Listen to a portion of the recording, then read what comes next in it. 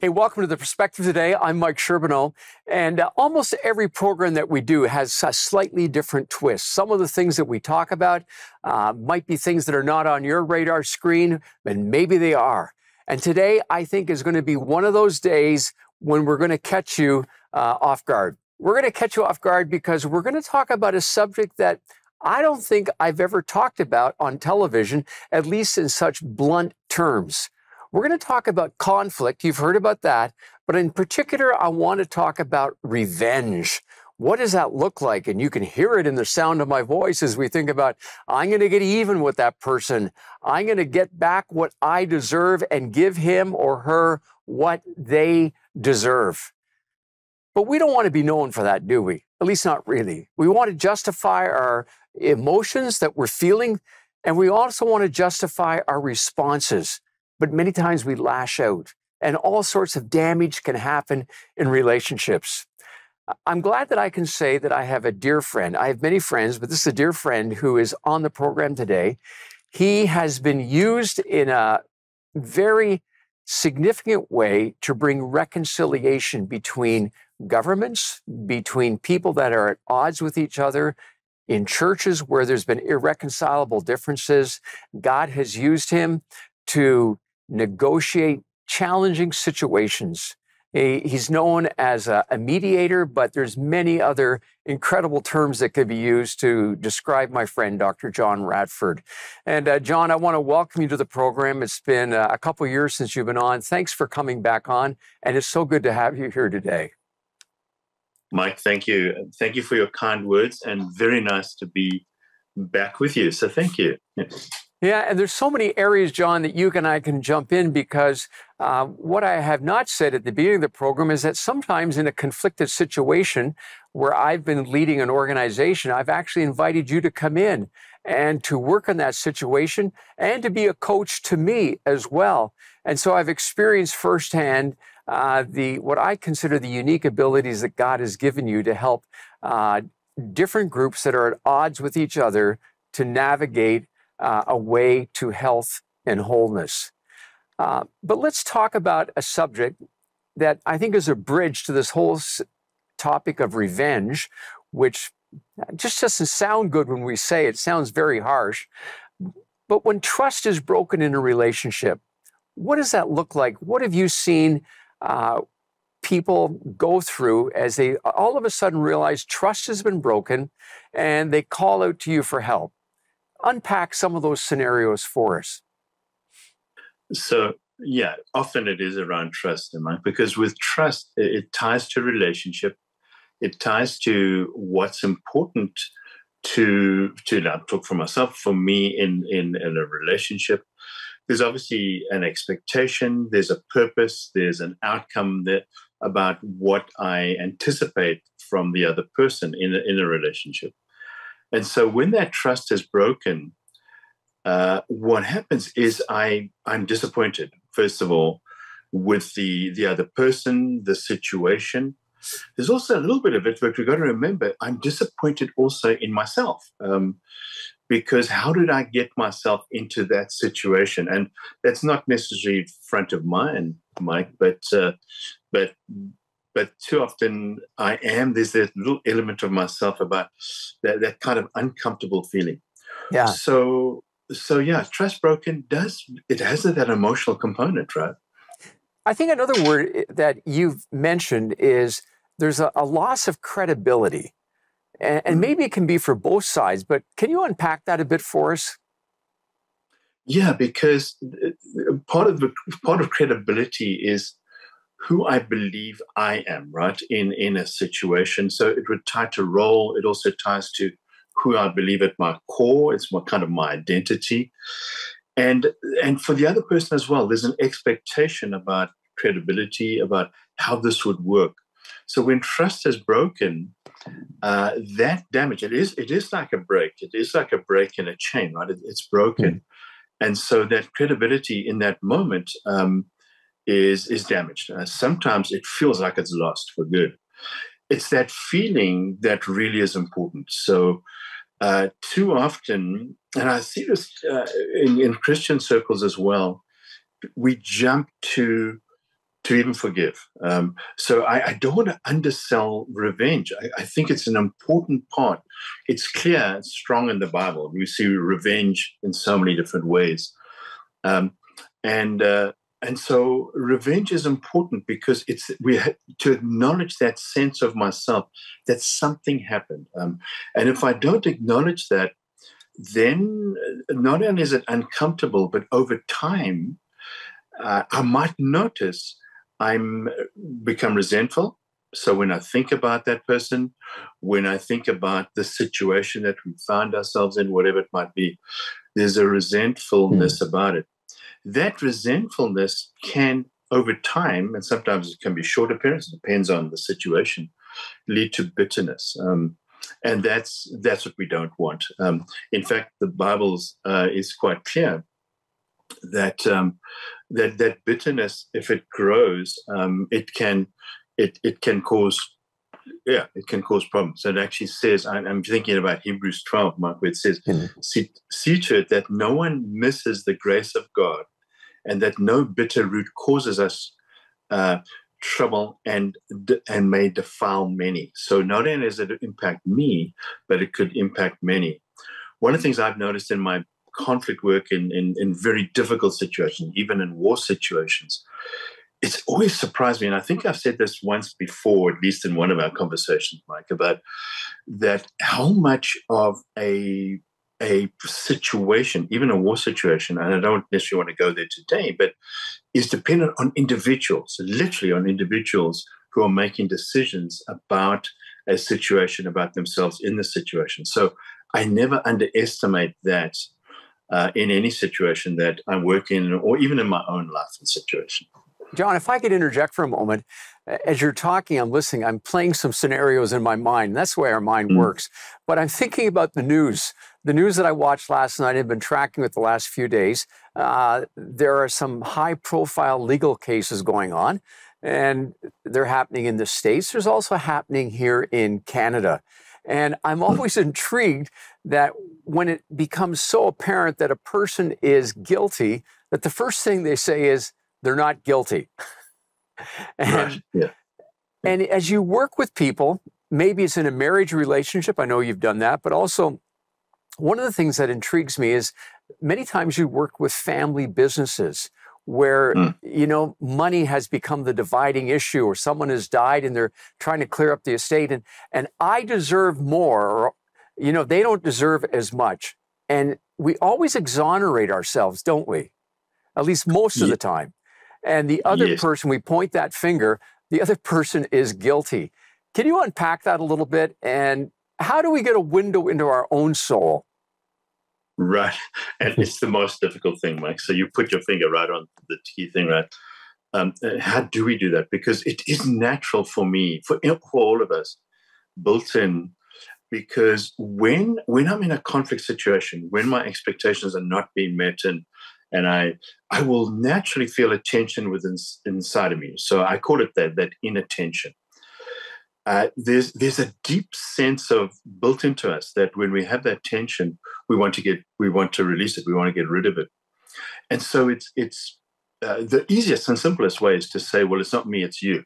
So in those situations, often I will put the blame, and we use it as blame, on the other person. That it's them to blame rather than my situation. So that's a very normal, natural thing to occur. How do we even recognize our part of it, Mike? And that is, that's a life challenge. I want to just use one scriptural piece, and I forget the actual chapter, but it's the part when Jesus is confronted, I think, by the Pharisees at the well. And it is around revenge. And so these men are gathered there. A woman has committed adultery. And in those terms, justice in that system was you'd actually take out revenge on that person. And so they were about to stone this woman. And so they almost mockingly turned to Jesus and said to him, so what would you do, Jesus?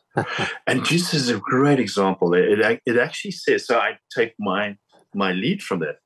It actually says that in the scripture that Jesus, I'm just paraphrasing, that Jesus bent down, to the earth, and he drew something in the sand. We'll never know what he drew. But what he did in that moment is so important around anything to do with conflict. But let's talk revenge. We need to pause. We just need to stop for a moment and reflect. And I believe that's what Jesus was doing in that, because he was actually challenged. They were putting him on the spot. They knew what he stood for in terms of forgiveness, and that's what really he was preaching and doing that. And so he was crossing against the law and kind of the old covenant at that point, and their way of seeing what justice and how this should work out. So he steps down and he draws on the sand. So there's he's pausing, and I don't know what he was thinking to himself, but we know what he did. He then stood up, and so he paused. I'm sure he actually just reflected on the tension within him. He stood up, and in that moment, he was actually thinking about the context. And I think that's very important, that he's in the role. He's got God with him. We have God within us in terms of Holy Spirit. He's thinking of the context. And then what he does is quite amazing. He says to those men gathered there, he says, he who has sinned, throw the first stone, throw the first rock. And the scripture then captures what's going on. So he turns it to say, look inward. So there they are seeking revenge, literally there in that moment. And he says to them, he guides them to the inner journey, right? To go in. So he's saying to them, pause and think about yourself in any situation. And then it's really sense. I mean, the scripture implies that one by one, they kind of slinked away, right, from that situation. They snuck away. Exactly. Isn't it amazing? Yeah. It is an amazing story. John, stay with us. We're going to take a short break. Folks, you're watching The Perspective, and at any time, you're welcome to call our toll-free number, 855-910-6297. We're here to pray with you, to encourage you. If you have questions, why don't you call that number right now? And we're going to be back in just a moment with Dr. John Radford.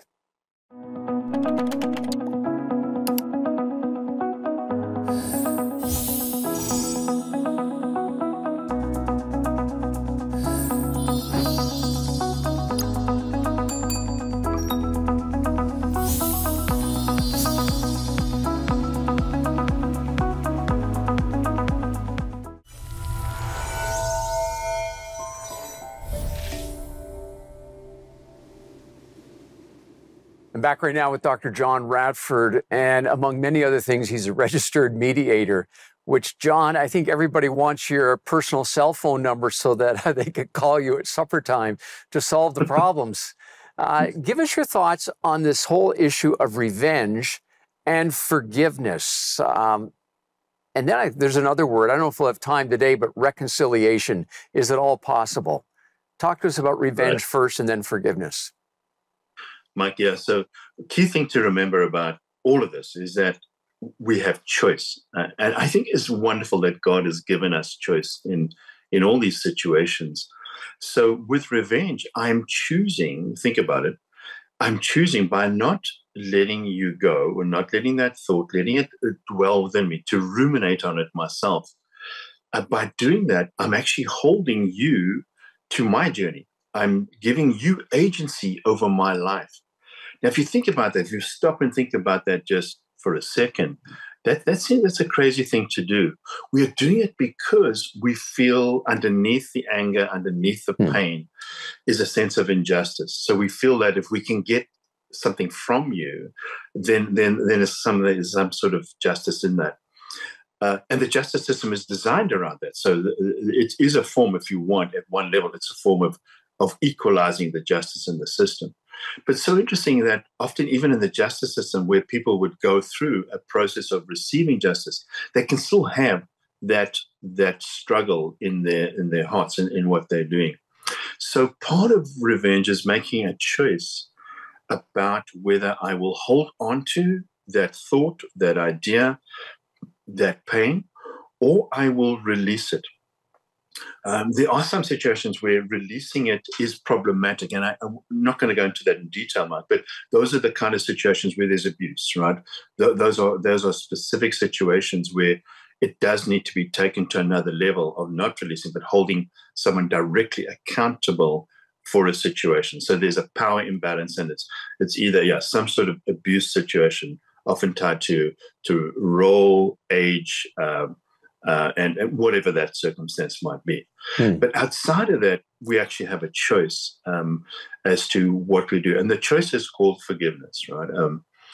One of the reasons why revenge is important, I know we focus on revenge because often we go straight to forgiveness.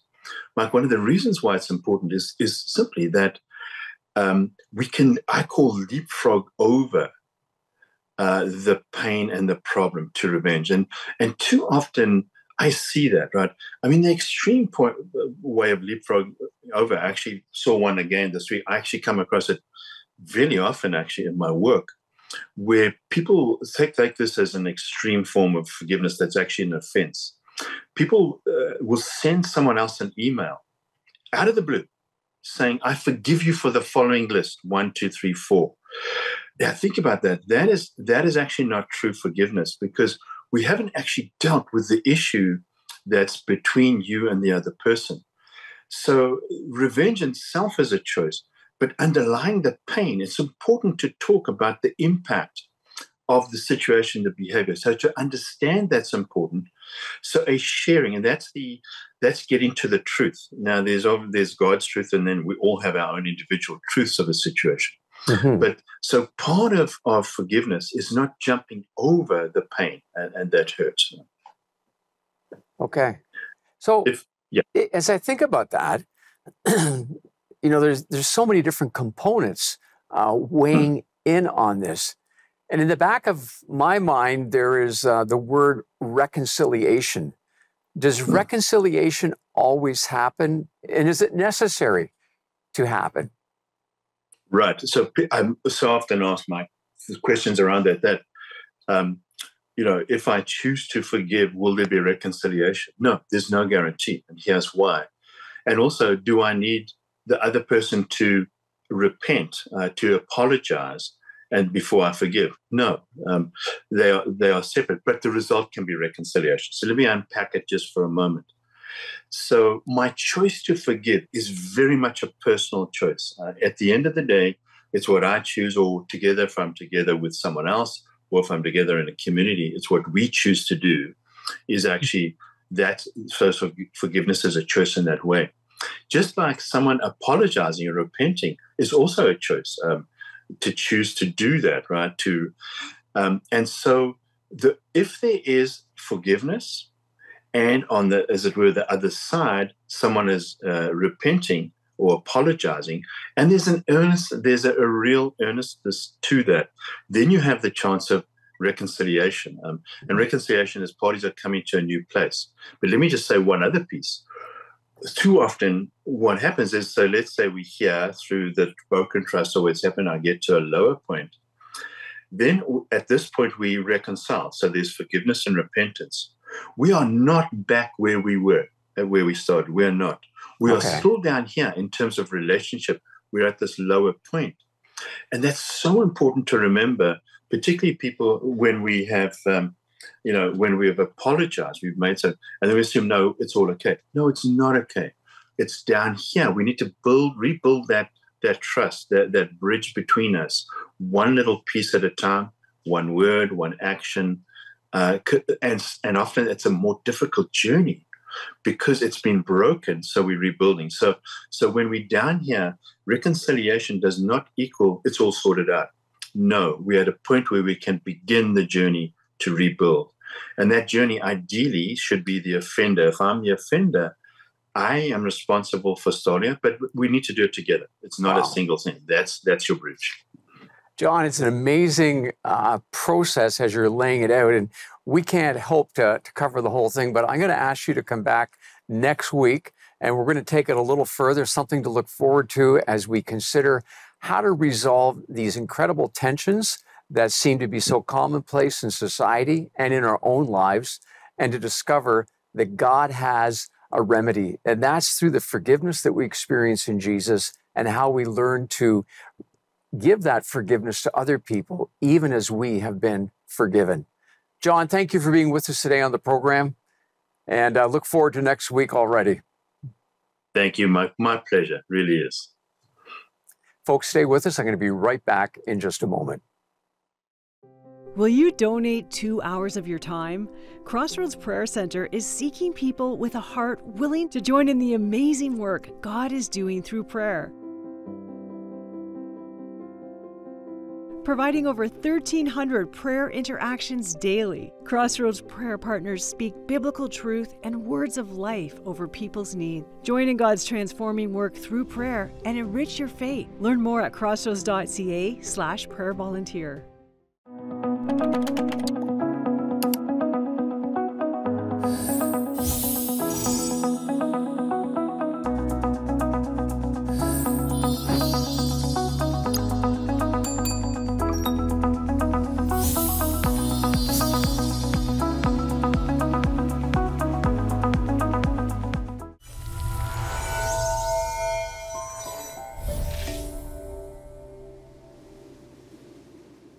Remember the story of a father who was walking in deep snow in the middle of the winter, and his young son was following behind. He said, "Look, Dad, I am walking in your footprints." And as I began to ponder that story, and I've thought about it off and on over the years, more often than not, success in life depends on the model that we are following. On different shows, I've shared with you my lack of love for puzzles. Matter of fact, if it's left to 10 or 12 pieces, then I'm kind of okay working with at the 5-year-old level. But don't give me the 500-piece puzzle or the 1,000-piece. But I know this, if I'm going to have any success putting a puzzle together, I need a picture. I need a diagram to follow. That's just the way my brain works. But in life, one of the things that sets apart God's people are the models that they choose to follow. And I'm suggesting that we need to follow more than anyone else the Lord Jesus Christ. He becomes our model. But also in the scriptures, we find pictures of individuals who are in tune with God, and we're told, use them as a model. Paul would write of a man named Epaphroditus. That's a mouthful. Never call your child Epaphroditus, but it's a great name anyways because of who it was. He says that he became a model because he loved the people. And he talks so passionately about how Epaphroditus actually extended himself almost to the point of giving up his own life for the people that he was caring for. Those are great models. Those are great examples. I think of a man named Fred Mutter, who has long since gone in the presence of God, but he modeled to me what unconditional love looked like in a marriage as he cared for his wife, who was an invalid for many, many years. I think of another man who did the same. And then I know of many other women who have cared for their husbands, and I see in that models, healthy models. The Bible talks about, in verses 6 to 8 of Colossians, about models. Let me read it to you. And Paul talks about hearing the word of truth, the gospel, which has come to you as indeed the whole world.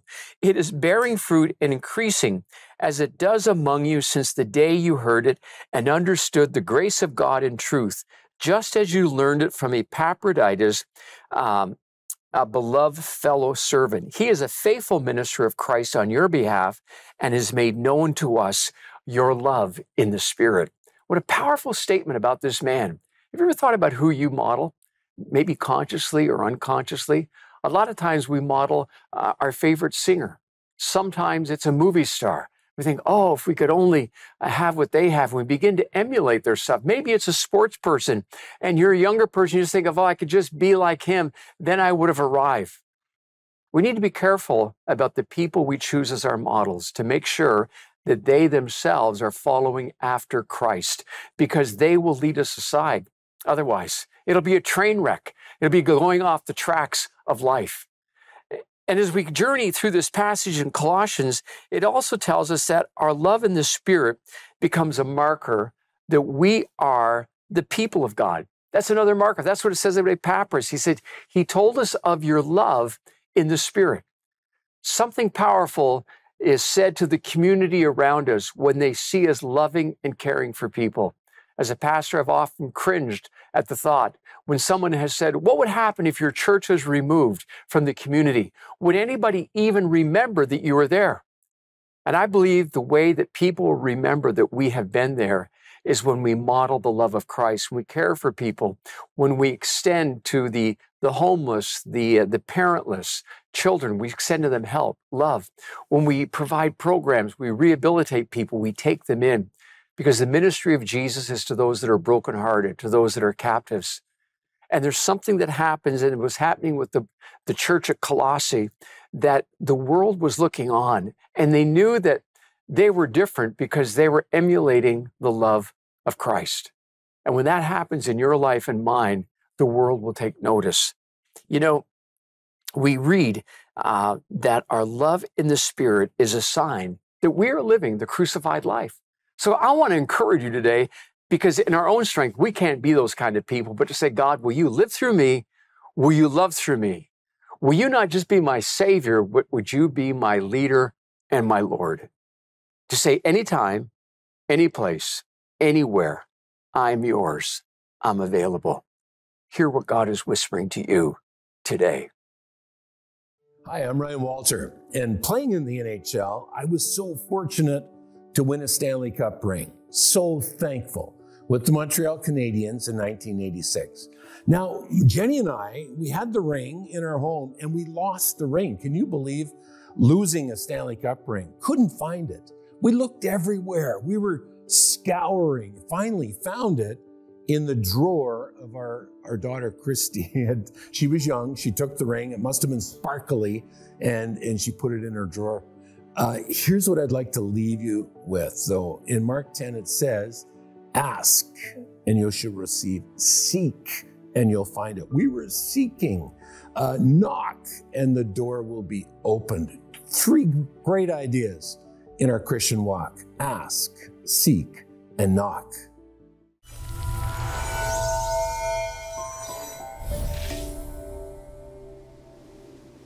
If you're a little bit like me, I don't want to think that I'm bent on revenge, but I do know what it's like when somebody does wrong to me. And in those moments, I'm somewhat embarrassed by the feelings that I have and saying, oh, wow, is that really within me?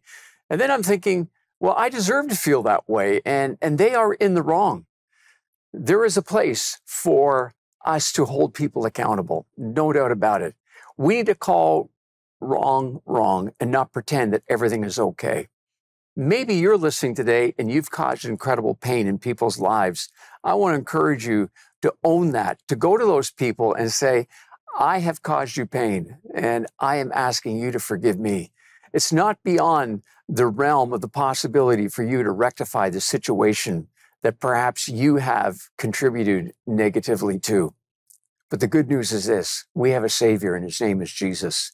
And he's died on the cross to forgive you and me of our sins, so that God does not have to take revenge on us. He actually took it out on Jesus when he gave his life for you and me. And I want to invite you to follow the one who is the Prince of Peace, the Lord of Lords, and the God of love, the Lord Jesus. Why don't you surrender your life to him today and ask him to be a part of your journey? Don't do it alone. Experience his forgiveness and call us at any time. We look forward to hearing from you, and thanks for watching The Perspective.